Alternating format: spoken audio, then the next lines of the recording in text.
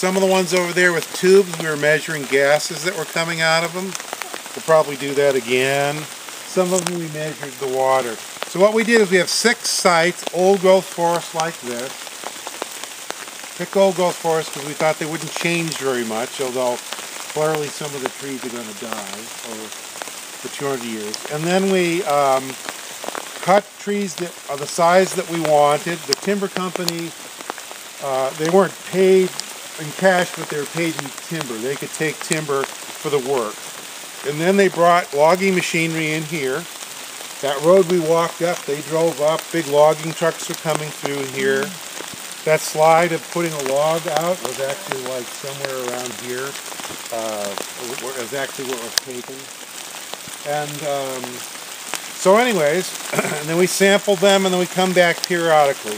We also have these process studies where we measure the water that flows out of them or the gases that come out.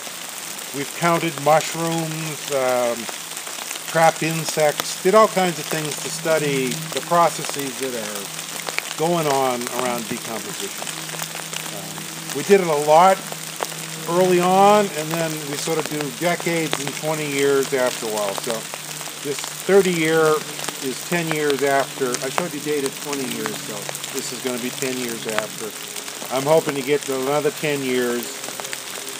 And then by then I have these little hovercraft things where I can come out here on a bed and float around. So maybe I'll get further into it than that. Here, this one that we cut in earlier years.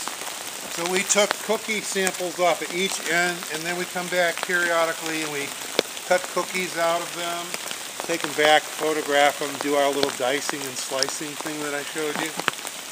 And what we're trying to do is study the rate at which carbon is lost from these and other nutrients are lost or gained from the logs. Because some things like nitrogen might actually accumulate in this dead wood.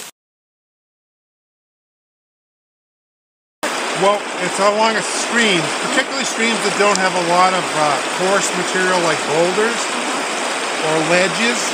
The drops in the water are associated with their logs. As the logs fall in, they capture sediment and it fills up behind it.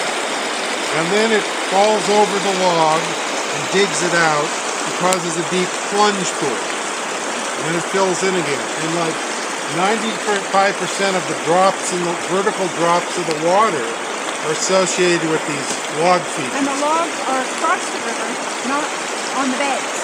They're probably at every angle you could imagine, but yeah, if they're mostly across the river, they'll catch sediment. They'll also divert flows into the, if it's coming down like this, it could divert the flow. So there's been a lot of effort to put wood back into rivers. You've probably heard about it.